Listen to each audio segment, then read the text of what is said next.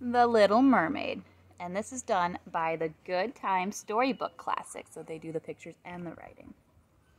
Now you have to not pay attention to the scribbles, because when I was a little girl, I did scribble on my books sometimes. So just ignore that. Far from our eyes, hidden beneath the crashing waves, King Neptune ruled the great sea kingdom.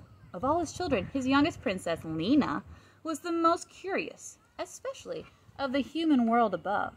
Ever since she was little, Mermaid Lena had watched the human ships sailing above. She even had a secret hiding place where she kept treasures that had fallen from some of the ships.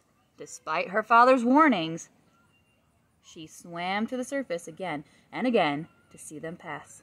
Lena, humans are dangerous, King Neptune scolded. I want you to stay away from them. One evening, while Lena played on the surface, a ship came into view. Again, disobeying her father, she swam closer until she could hear people talking on the deck. It's a beautiful night, Captain, a voice said. It will be good to get home. Aye, the captain replied. Won't be long now, sir. She could see the men. One held the ship's great wheel, steering the path through the gentle waves. The other was the most handsome man Lena had ever seen. He stood tall and strong, smiling in the sea air. His eyes sparkled like the stars above, and all at once Lena knew she was in love. Your father will be glad to see you, the captain said. The king always misses you when you travel. The king, thought Lena. Then he is, eh? Yes, Prince Stephen, continued the captain. It will be good to be back. A prince, Lena cried. He's a prince.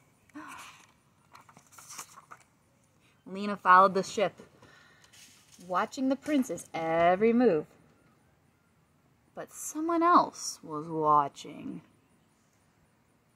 Cassandra, the sea witch, saw the scene in her crystal ball and smiled wickedly. So the little princess fancies this human, does she? The witch cackled. Ha ha ha. Well, let's see how I can help. Cassandra pulled some dusty jars off the shelf and poured them into a large black steaming pot. She spoke strange words and stirred round and round. Her eyes grew wide as the spell took effect.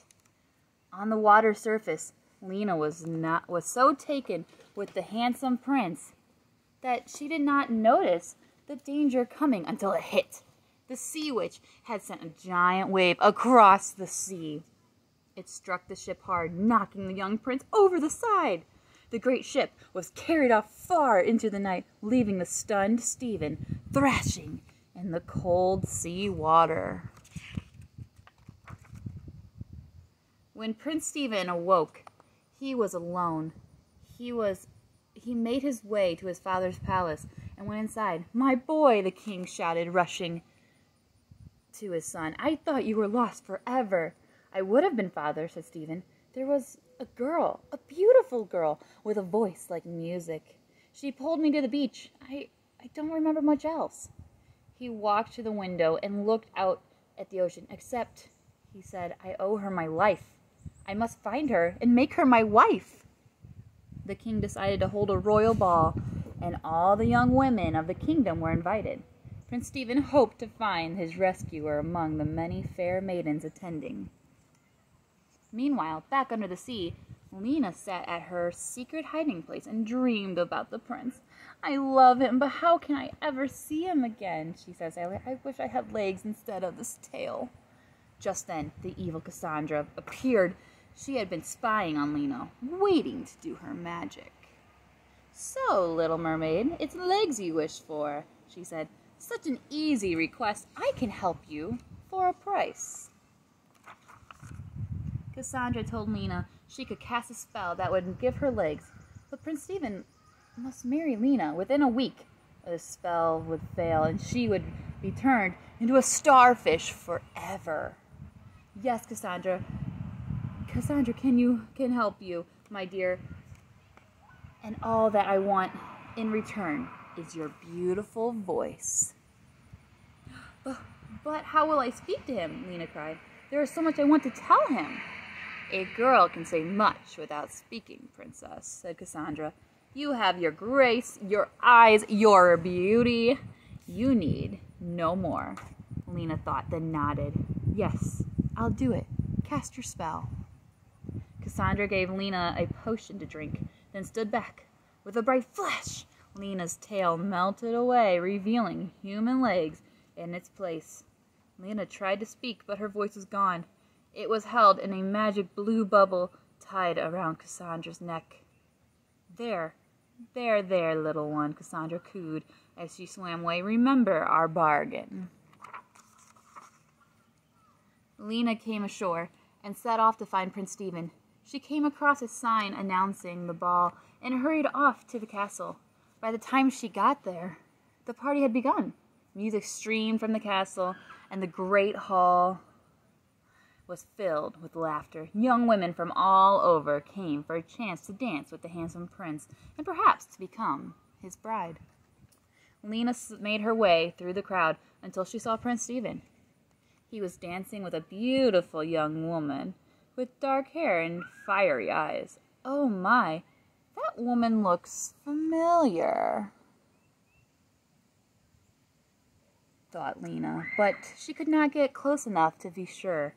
When the dancing couple waltzed closer, Lena could hear them talking. And so, Prince Stephen, the woman was saying, I found you in the water and pulled you onto the beach. I am the one who saved you.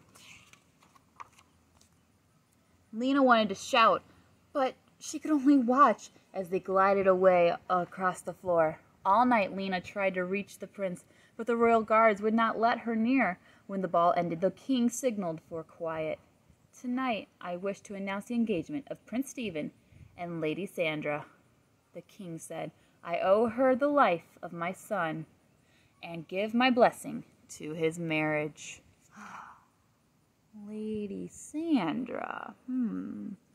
Lena looked on in horror at the prince and the dark-haired maiden. Then she noticed the strange blue pearl tied around Sandra's neck. But it was not a pearl at all. It was the magic bubble holding Lena's voice. Lady Sandra was really Cassandra, the sea witch. I knew she looked familiar, Lena thought. Lena broke through the crowd and dashed up the steps to the throne. She pulled the blue pearl from Cassandra's necklace and crushed it in her hand. At once, Lena's voice flew back into her throat. Sandra changed back into the evil sea witch. Prince Stephen, Lena cried, look out! Cassandra was furious. She screamed, no, little mermaid, you will not spoil my fun. Suddenly, Cassandra was holding her crystal ball and began to cast an evil spell. Just then, Prince Stephen lunged at the evil sea witch and knocked the crystal ball from her hand. Fool! Cassandra shrieked as it shattered to the floor. You've destroyed me! The sea witch screamed again as she melted into a puddle of salty water at their feet. I told you I would see you again, whispered Lena. Your voice. I know that voice, Prince Stephen cried. It was the one who saved me, and it is you who I want to be my wife. Lena nodded with tears of joy in her eyes. The king smiled and raised his cup. A wedding was called for. He shouted, and a wedding there shall be. And so it was Princess Lena and Prince Stephen married, and they lived in a castle by the sea. Sometimes with the fog low on the water, a sweet mermaid song could be heard drifting across the waves. The end.